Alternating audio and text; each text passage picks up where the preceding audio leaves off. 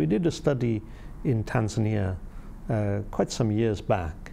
What we found was that something like 85% of rural households in Tanzania had been adversely affected by traffic accidents.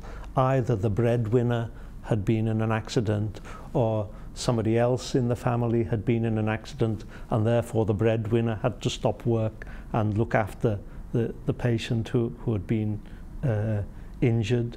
It had really, in many instances, had made the family totally destitute from a single traffic accident. The things which should be done to help improve road safety in rural areas, particularly to improve rural access. I will say first and foremost, we should look at improving localized difficult sections, what we call spot improvements. Sometimes they have to do with simple river crossings and then slippery slopes. They are so slippery and the vehicles find it difficult even to climb. If such areas are fixed, it is likely, first, you improve safety, secondly, you improve access. Then let me also talk about data quality. Once you have data, in terms of inventories are done, you do inventory, to understand what is happening on the road from time to time. Then you can easily fix simple areas which require improvement.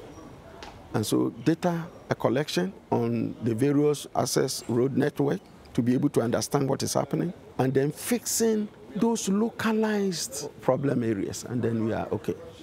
The lessons learned over the years are that, one, data is key in understanding the level of injury, the burden of injury and crashes. With regard to passenger service and freight, all the vehicles or the services provided by private sector. The private sector is interested in recovering the investment, also maximizing profit. So you find that they are less interested in taking care of the safety of the people. So they overload to the extent that the vehicle doesn't have space. Considering that even the roads are not all that good, you find that rural communities use vehicles at a very high risk of accidents. My experience with these people, because I have talked to the investors, vehicle owners, they tell you that how do we recover our investment? Because you find that even those vehicles, there are those vehicles which are already old. You see, that is one. So nobody is ready to put his vehicle, her vehicle, in the rural roads. It is only when it has served in other areas, when it was new, now it is old, it has failed to compete in other good roads, so it is taken to the rural areas. This is the case.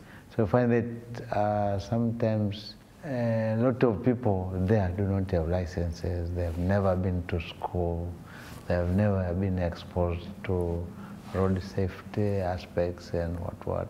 So in this case, I would suggest that the government could come in and influence introduction of these maintenance facilities, uniting those operators to have such facilities. Otherwise, to have an arrangement whereby those vehicles could be maintained, because that is one of the causes of accidents in the rural areas. Yeah. The consequences downstream of what happens from a traffic accident in countries where there is no national health service, there's no social support, these are quite dramatic. So when we do our network planning, we also have to take into account these factors and these issues, not just look at how fast we can get a truck from the port to the railway station. You know, we've got to look at all aspects of rural life and rural livelihoods.